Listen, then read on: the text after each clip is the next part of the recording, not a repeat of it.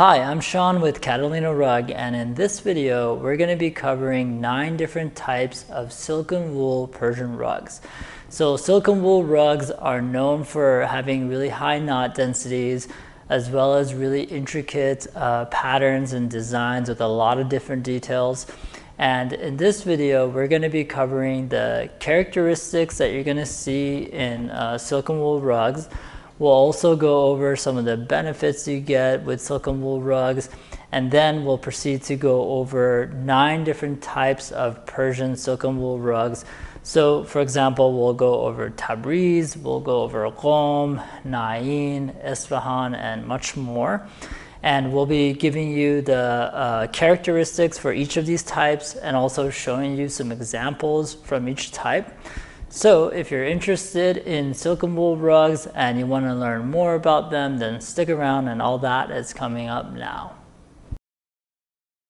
Alright, so first let's go over the typical characteristics that you're going to find in silken wool Persian rugs, and we'll also spend a little bit of time defining what we mean by silken wool Persian rugs.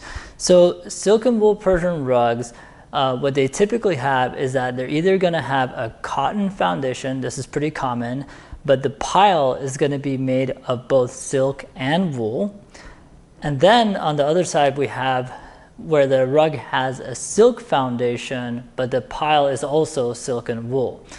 And typically what you're going to find is that the weavers are going to be using the silk in the pile to highlight the more detailed parts of the design and make the design more intricate. So the silk is used to bring attention to those parts of the design.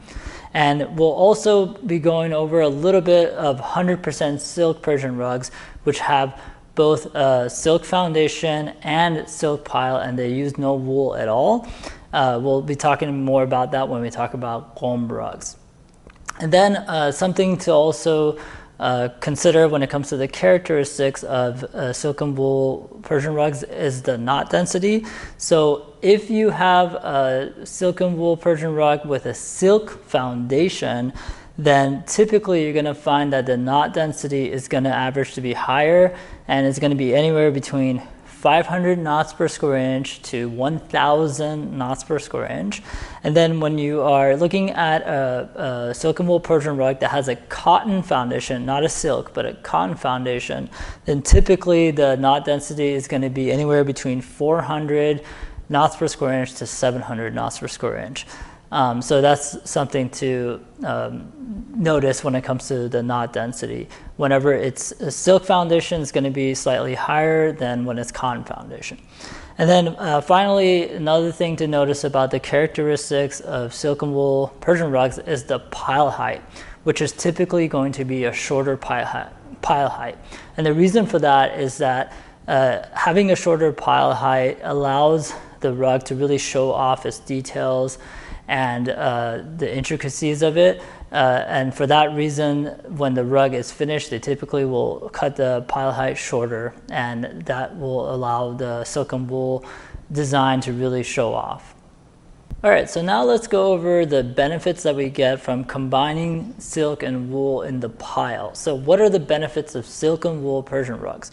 So the first thing is that whenever we have wool being used along with silk, we're going to have a more thick and durable pile because of the use of wool, which is generally thicker than silk and more durable. Next thing is the silk parts of the pile. These allow us to bring more, again, attention to the details of the pattern and the design, and also the different colors. So that's what the silk highlights allows us to do. Another thing that the silk allows us to do is bring up the knot density in the pile. So whether the silk is being used in the foundation or just being used in the pile along with the wool, the silk, because it's more delicate, it's going to allow for a higher knot density. So knots per square inch are going to go up. Therefore, there's going to be more ability to showcase the details in the pattern. Another thing about using silk in the rug is that it's going to make the pile feel more delicate and softer to walk on. So generally silk has that more softer feel to it, so it adds to the look and the feel of the rug. And of course, combining the wool with the silk allows the rug to be more affordable, because of course if the rug is made of 100% silk, which we'll go over the Qum rugs, which some of them are made of pure silk, those are going to be a lot more expensive, because silk being used as the material for all of the rug is going to be much more expensive than using wool and silk. So affordability is another reason we combine wool and silk to create these rugs. And then lastly, using silk and wool brings a lot of balance to the rug, because you get to combine both the strengths of silk and the strengths of wool together to create a nice detailed looking, strong, durable, and yet soft rug. So those are the benefits of silk and wool rugs.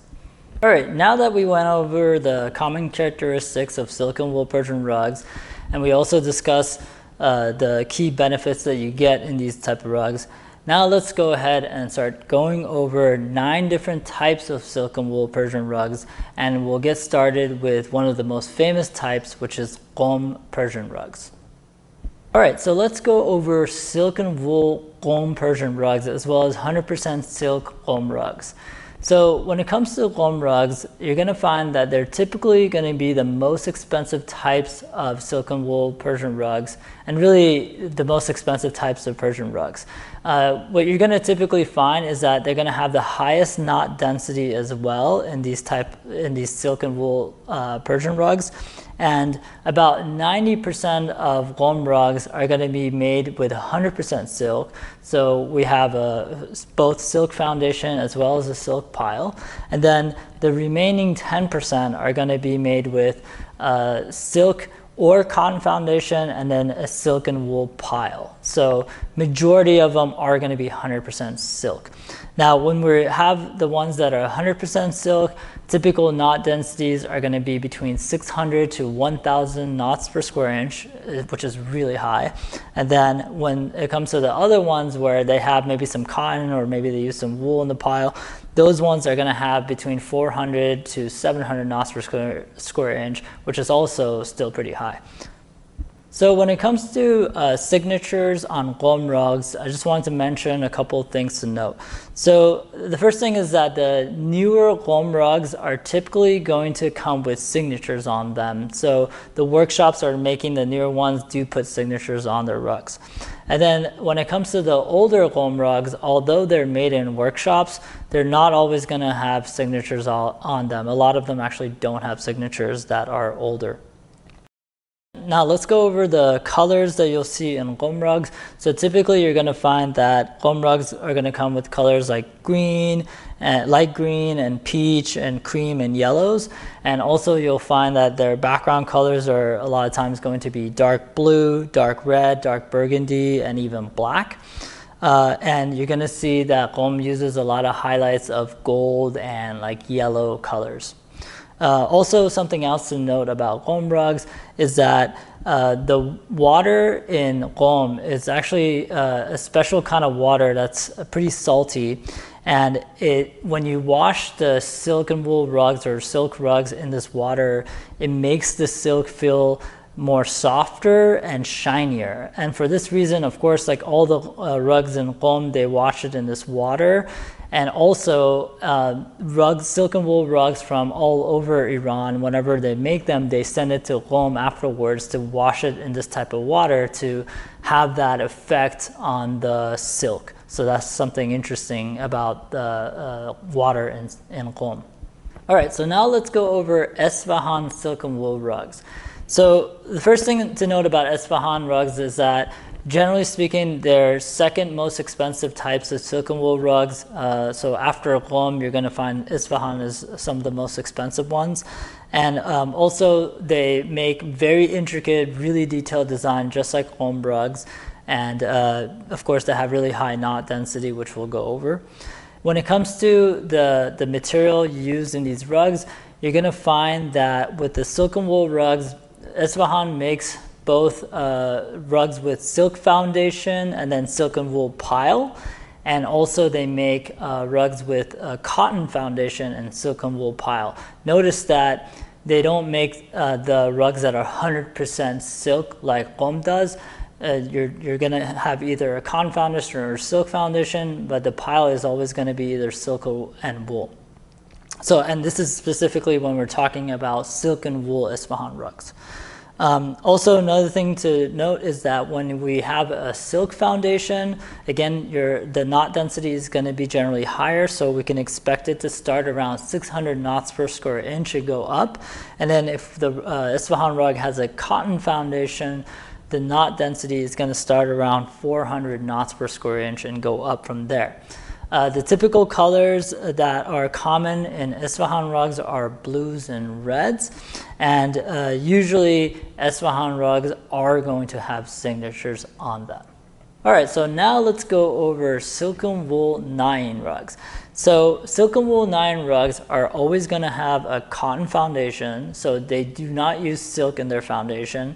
And when it comes to the pile, they use both silken wool, and the silk is used as highlights, so you're going to find like ivory silk, blue silk, and different areas of the rug being highlighted with silk.